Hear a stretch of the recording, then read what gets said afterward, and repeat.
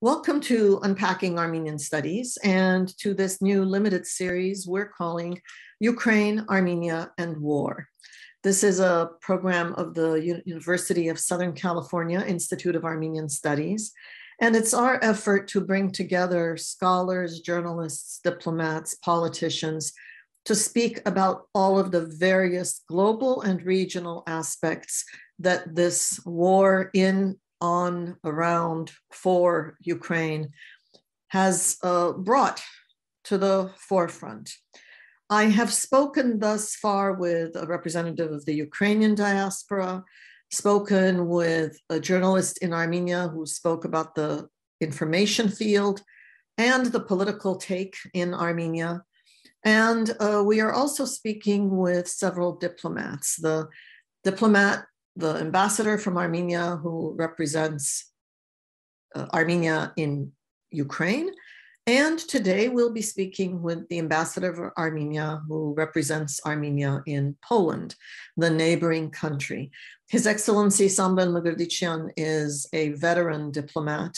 His most recent post, if I'm not wrong, he will correct me, was Lebanon, not a less complicated place, although certainly not in the midst of war as we are seeing in Ukraine and around Ukraine today. Ambassador Mkrtchyan, thank you for taking the time to join us in this conversation. Thank you, Salpi, for inviting me. I couldn't imagine having this conversation without you because you also served for many years at the Organization for Security and Cooperation in Europe in Vienna, and you lived every day with the consequences of the fall of the Soviet Union and the resultant sovereign countries searching for sovereignty still. Is that an unfair way to put it? No, you are perfectly right. You know, you could even trace all these things that now we're witnessing, and unfortunately, witnessing all this tragedy, you can trace them back to the late 90s. You know, even in the framework of the OSCE, when the things were first going well, but basically after the OSCE summit of 1999 in Istanbul, when the sides failed to agree. Initially, they agreed on the adapted CFE treaty, but it was CFE never, is the conventional forces in Europe. And then, but it was never ratified. Particularly by the NATO member states, and never entered into force. And that military balance in Europe since then started to change and to tilt in a very wrong way, you know, which eventually brought to some new alignments and some new developments in the European security. And possibly some new divisions. And possibly some new divisions, because all those processes are being accompanied by new alliances, you know, and basically by the further enlargement of the North Atlantic Treaty Organization, which certainly and evidently is having geopolitical implications. You know, this is a really odd conversation to be having because it has seemed to me, following this sometimes from close up, sometimes from afar, that there are some realities that are obvious. It is obvious that there are very different approaches to the presence of Western European military presence in certain parts of Europe, along Russia's border and elsewhere. The conversations now that are taking place in Poland, among the diplomatic community, is there a better understanding of the nuances and the differences, or is it still very much these two levels of, yes, everyone must decide for themselves, but then every now and then the West gets to decide for you? I think that currently we are living through a period of time, when no one is willing to reflect on what was wrong. I mean, why it went in this way or not the other way. So, but probably time will come. You can hear some voices, but they are a very, very small minority. And the predominant trend is to consolidate the Western unity, and then to try to prevent what is being viewed as a kind of encroachment from the other side towards the alliance and towards the European or Western democracies. How is Armenia navigating this? It's always been difficult for Armenia to navigate amongst the various global centers. It's hard enough when they get along, let alone when they don't. How are you navigating? This is not new for us. So you have been part of these processes, well, not too long ago. And you perfectly know that we have always been trying to kind of keep the balance between different centers of power, be it regional or world powers. So, but at times we had ups and downs, quite naturally, because when it comes to tensions, when the tensions are rising between the competing different camps, then it immediately reflects on our ability, on our resources to maneuver between them. We have enjoyed some periods of relative calm and relative atmosphere of cooperation, from which you also benefited a lot. And that particularly relates to our relationship with NATO. But then when the things started to move towards this development, it certainly makes our position more vulnerable, and also it invites us to be much more circumspect and to very often look behind our shoulders, to be careful not to act in a way that might harm our own interests at home. I think that for many reasons, it is difficult for those in the West, both in seats of power as well as observers, whether it's the diaspora or anybody else, to really grasp Armenia's efforts, sometimes successful, sometimes not, to be a part of the West, embracing Western values, embracing the development of Western institutions, and at the same time not in any way denying or dismissing its geographic realities and historic alliances. Is that something that you have a hard time explaining to your colleagues? I sure have a hard time explaining that here, because the impression is, Armenia has chosen its sides, and it is not only is it a strategic ally of Russia, but it is therefore necessarily not in any way engaged with the West.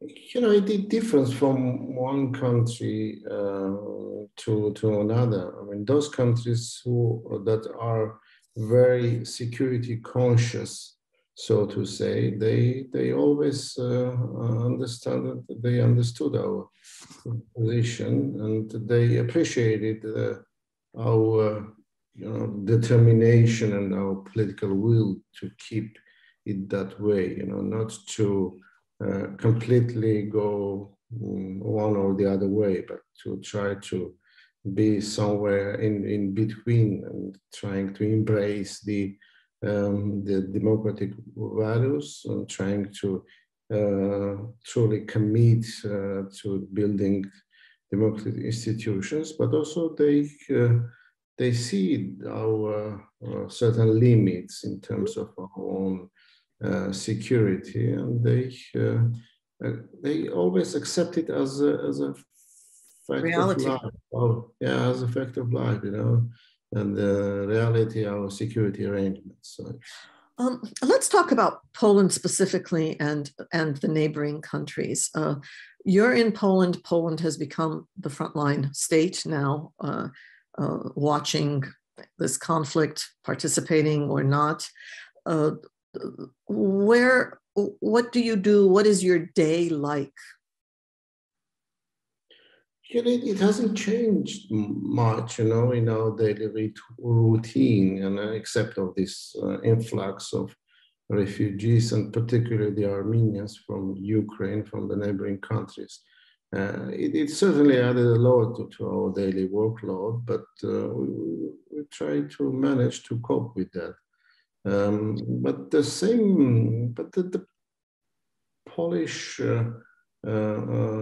reality and the approaches to security probably have more sharpened in a way that they now accept that these security challenges are coming close immediately to their own borders, and that makes them more proactive in diplomacy, or even in hard security, and trying to focus more on the strengthening of the eastern flank of NATO, or trying even to act as a leader on a regional theater to mobilize the others' support and kind of grouping or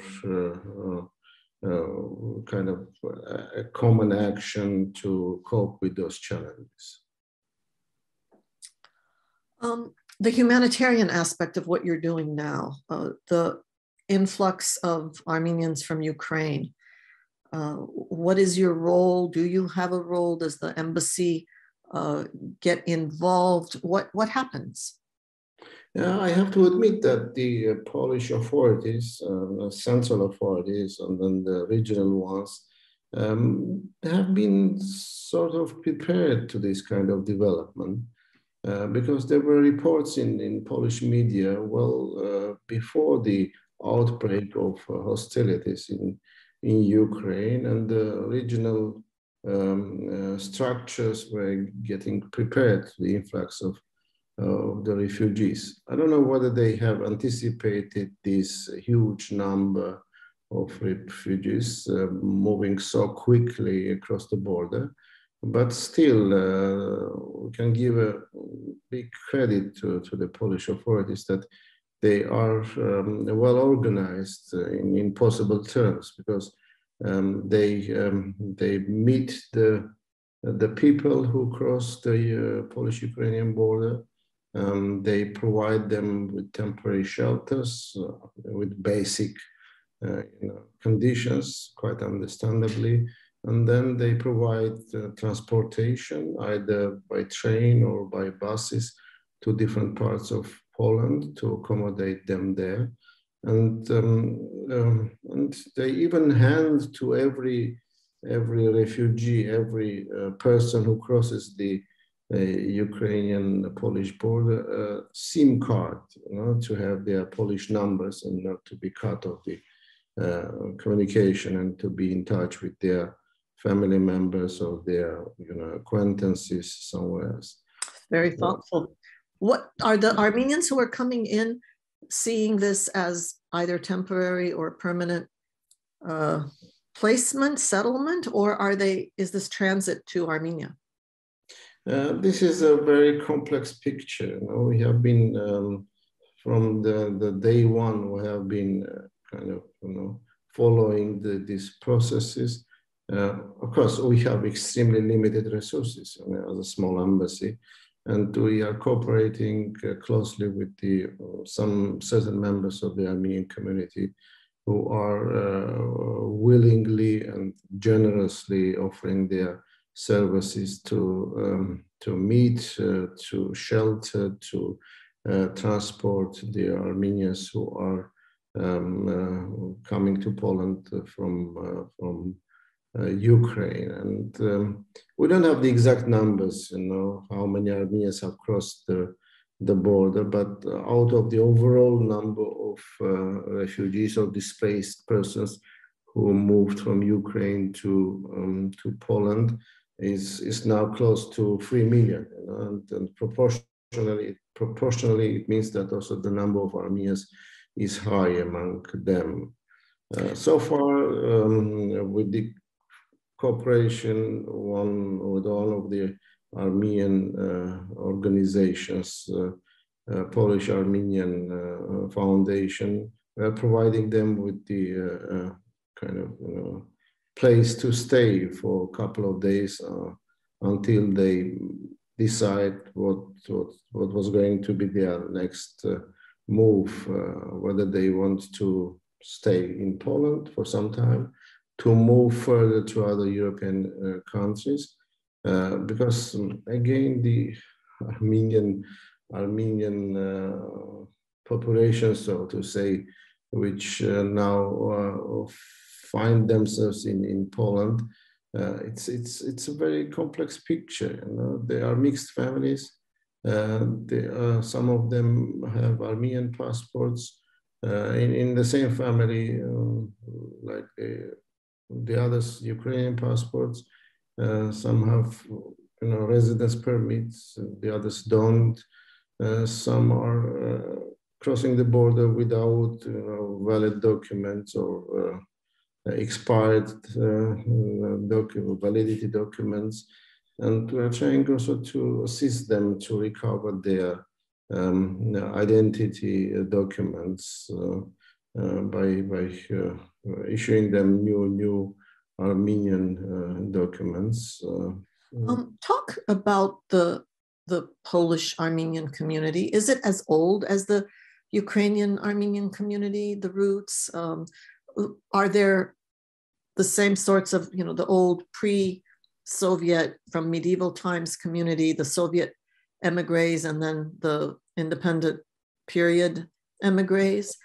No, this is the Armenian community currently, in current modern Poland is very new. I mean, you can say very new, 30 years old, because the Armenians started to move to Poland en masse at the beginning of 1990s because of the economic hardship, because of the former ties within the socialist camp of countries, and somehow they found themselves in Poland at the beginning of 90s.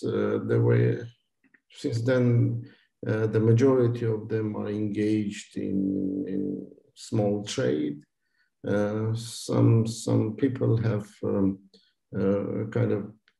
have been successful to advance, but you cannot see them around. This is a very, very strange community. At some, I even dare to say that there is no community, because when you compare it with our traditional communities, as you mentioned in your opening introduction, when I compare them with Lebanon, there is no even a single comparison. No. Yeah, even a single point that you can make that comparison. Let alone with the United States or other Armenian communities. And there is an Armenian population very, very much scattered in different parts of this large country, and there are no structures at all, that can unite them. Yeah? And yet, you said that to the extent that there are any organizations, they're being very welcoming and helping. Yeah, but I mentioned only this organization, and we have been cooperating with that particular organization for some time already, and they are very active in cultural field. We organized joint events. And is this like the structures in other East European former Soviet bloc countries, where the government actually offers financial support and recognition to ethnic minority communities? it's again, I mean, it's very different, because there is no financial support to. It's not like Hungary and other places. Not like Hungary, yes. Of course, these cultural organizations might apply and get kind of occasional financing from the government.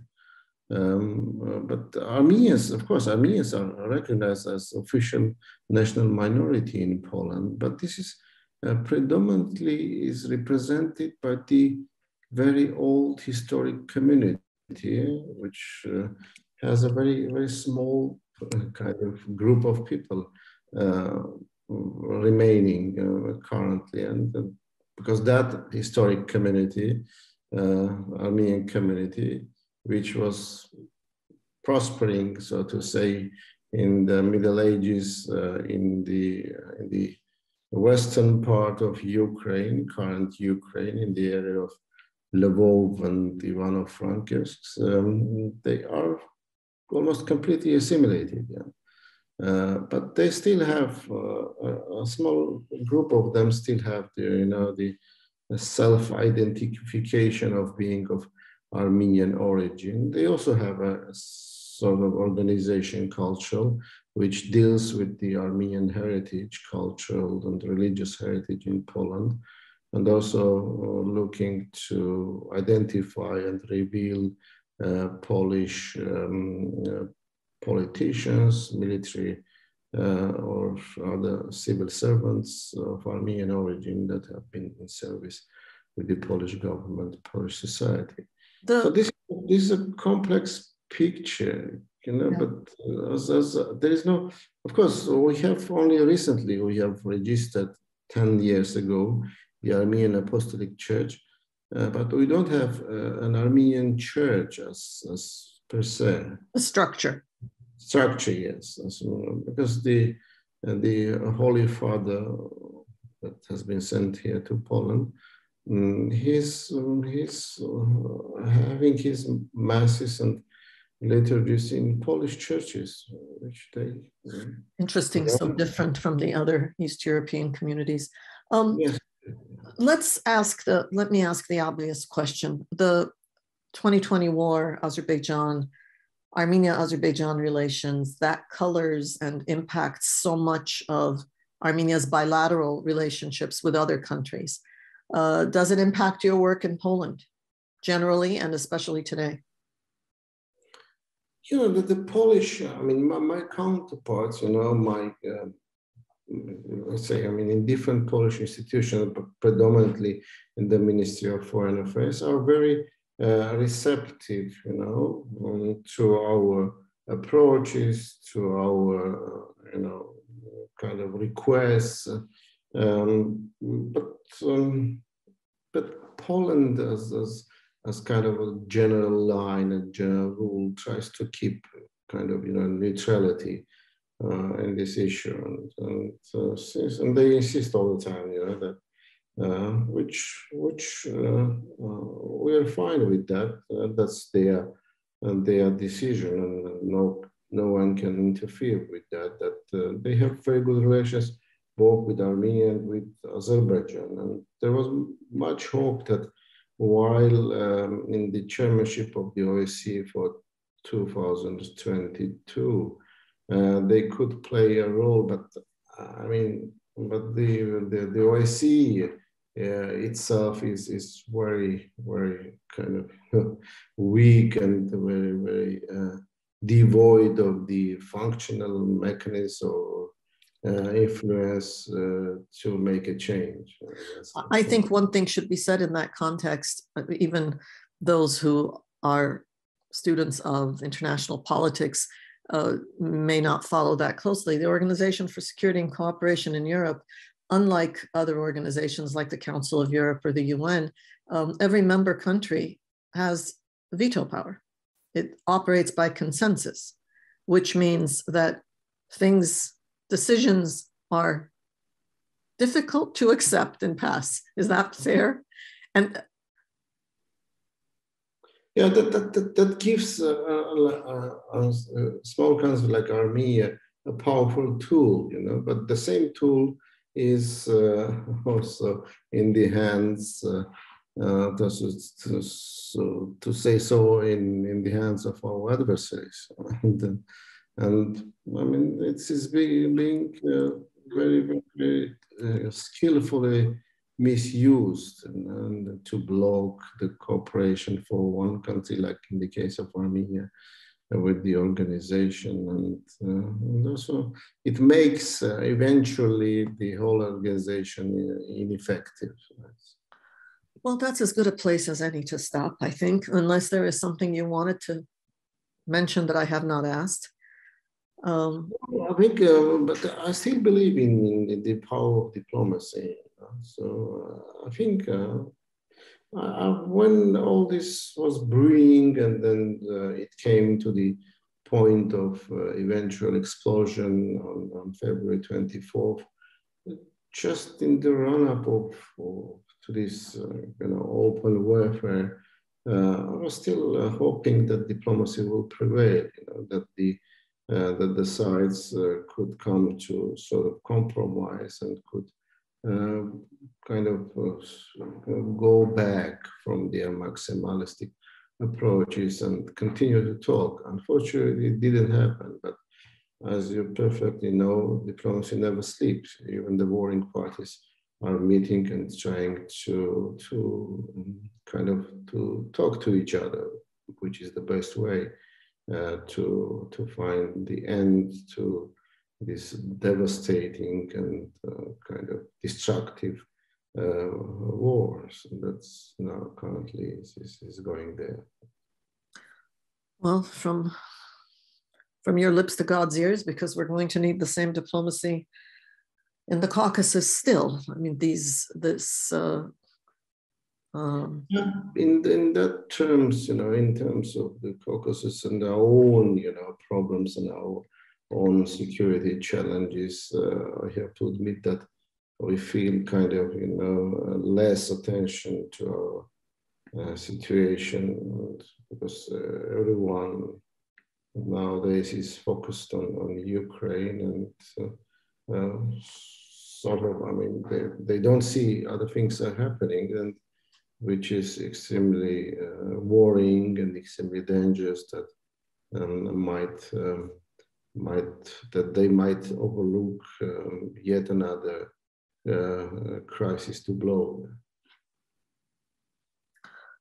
Yes, the crisis in Caucasus continues. The Russian peacekeepers in Karabakh are distracted. I don't know if that's the right word. And the violence against the Armenians of Karabakh continues. So the impact of this war in and around Ukraine has huge reach around the world. Thank you for helping us try to understand parts of it.